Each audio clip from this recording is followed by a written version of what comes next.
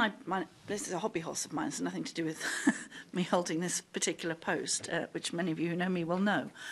But one of the problems we have is that a lot of people just don't know what councillors do. And so actually it's really hard to attract people because their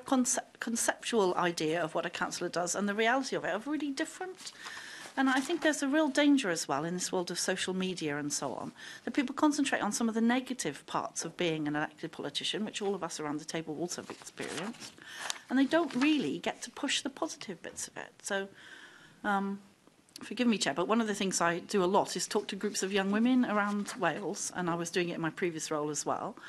And the first thing they always ask me is about the abuse you get on social media. And we all get some of that abuse, and, you know, depending on your age and physical appearance and all the rest of it, you get various different levels of abuse.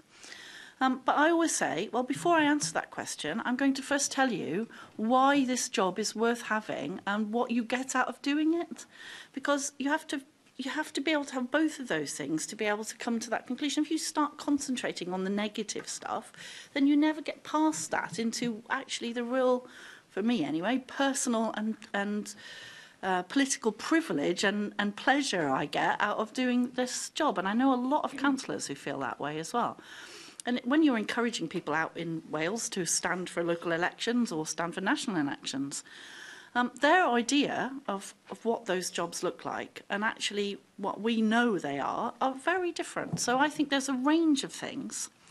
A, making the jobs more accessible, but B, running a real campaign about what your local councillor can actually do for you in your community, and you know what their role on the council is, what the decisions that they can make are, what a dramatic impact they have on day-to-day life in your community and